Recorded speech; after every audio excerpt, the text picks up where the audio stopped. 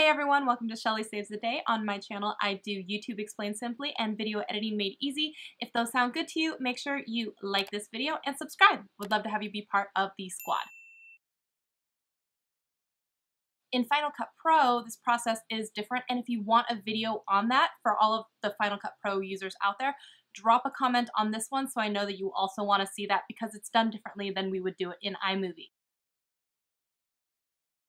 So let's say this was the item that we're going to be blurring out. So we're going to be working with this. You guys can see it obviously right now, but what we're going to be doing is hopefully have a blurring effect so it's going to look like this.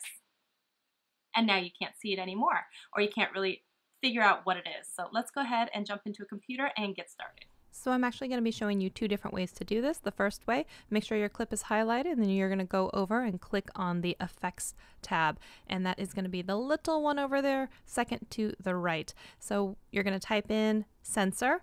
This is super simple. Most people don't realize it's even here. I always like to put a break right where I'm going to start adding the sensor effect. That's just personal preference. You don't have to do that. So obviously you see the sensor comes up. I'm going to move it off of my face and put it over the phone in this instance. You can change the amount of pixelation. You can also change it to like more of a Gaussian blur. You can change it to a shape like a black box rectangle, and you can change the amount of fade on it. And you can also just darken it if you wanted to do something like that. So one of the things that I found really helpful in here is I'm going to reduce the pixel size so it looks a little bit more pixelated, and then I'm also going to change the shape of it just a little bit by playing around with the radius. I also want to point out just how much easier it is to do keyframing inside of Final Cut Pro. So all you have to do is go to where the line is for center, and you can't see it right now, but if you hover over to the right hand side of it, you'll see the little diamond come up, which we know is the keyframing tool. Then all you have to do is hit the forward key button to the right, so you're going frame by frame, and you can change the center of where the pixelation is. And so you can see as I start to put my phone down, I can go and follow that. And I also, again, this is just for my own personal preference, I like to put a break usually in the timeline there so I know exactly where I need to pay the most attention. So I'm going to start then moving the pixelation blur each frame as I'm trying to keep it blurred. Now I'm just going to play it back a couple of times and make sure that the blur is following the phone. And sometimes I like to go frame by frame, and sometimes I also like to look at it full speed just so you can see how smooth is the animation and is there anything that caught my eye as I am going through it. All right, so that was the first way, and that is, of course, the easiest way. We're going to move into the second way. So you're going to select your clip and then Command-C to copy it and Command-V to paste another copy of the exact same clip. So it doesn't really matter which one you choose. Go ahead and select one, and then we are going to go over back to the Effects tab. We are going to be typing in the search bar, blur, but actually it's easier if you type in Gaussian, G-A-U-S, and it should start to autofill the one you're looking for. What we are looking for is Gaussian blur.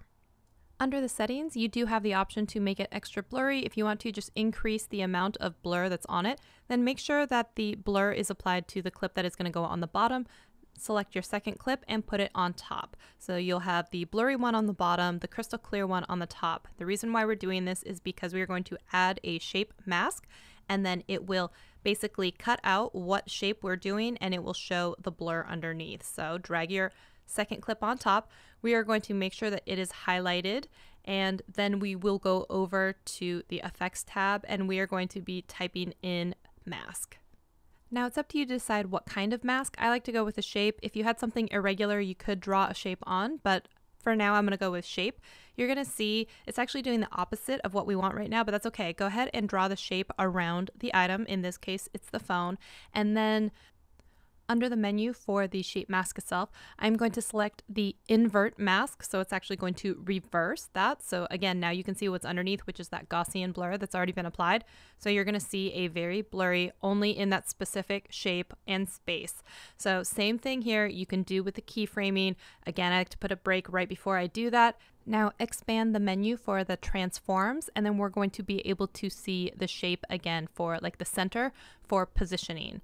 And once you do that, you'll see those little diamonds start to appear again. You're going to be able to go frame by frame and just make sure that you follow that shape over the phone. And because we applied Gaussian blur to the entire background of the bottom layer, it doesn't really matter where the shape mask goes. Everything underneath is going to be blurry. Hope that makes sense.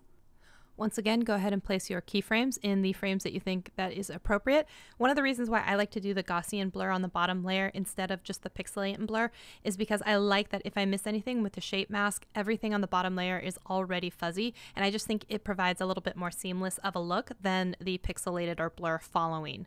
So again, you'll see me going through, changing the shape, changing the size, changing all of that to try and make it as blurry and as aesthetically pleasing as possible. You don't have to spend much time on this. I'm just showing you a second way to do this. Then watch it play back a couple of times and make sure that you're satisfied with the level of blur and the tracking. I think that looks pretty good, and now you know 2 different ways to do the tracking and blur inside of Final Cut Pro. So I hope this tutorial was easy enough to follow. If you didn't get it the first time, just go back, keep playing with it. That's all I can keep saying is you really have to get comfortable inside of your video editing program, and you're not going to do that unless you actually use it. I hope you guys enjoyed this video. Thank you so much for watching. I will see you in the next one.